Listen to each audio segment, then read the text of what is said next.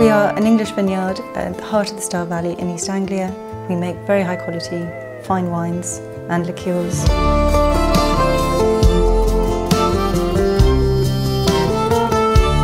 The business has been very successful so far.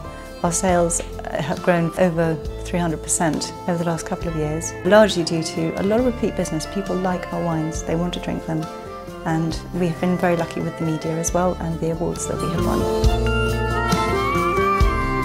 We take advantage of a wonderful climate. It's very dry.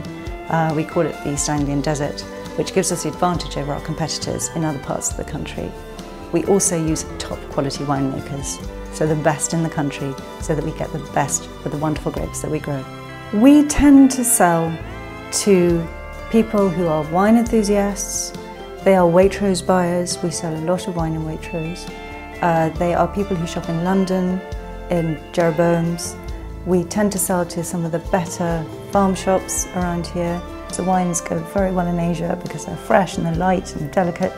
And we also supply to places like Cowdrey Park for the polo. We have a product that is generally considered upmarket. I want to see us grow with the on-trade, definitely. I would like to see our cellar door sales also grow.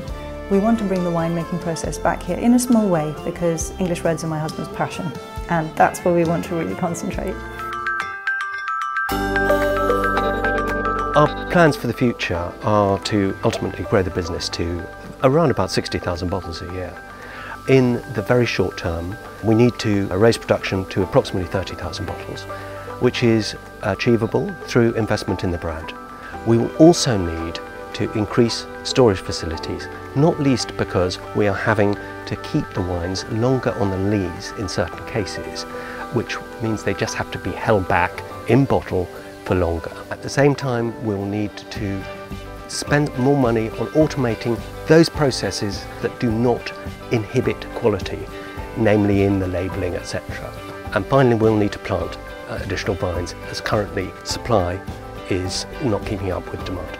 We also firmly believe that wine trends are changing, and the lighter, more delicate wines that we produce are becoming increasingly fashionable.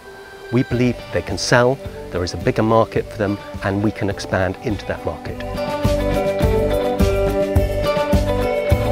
The exit strategy could be one of two strategies.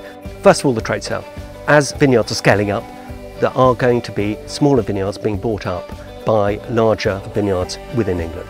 The second, and that is more intriguing, is that Giffords Hall Vineyard will be able to buy other vineyards. That will necessitate further capital raising and perhaps a listing, which is something that we will consider.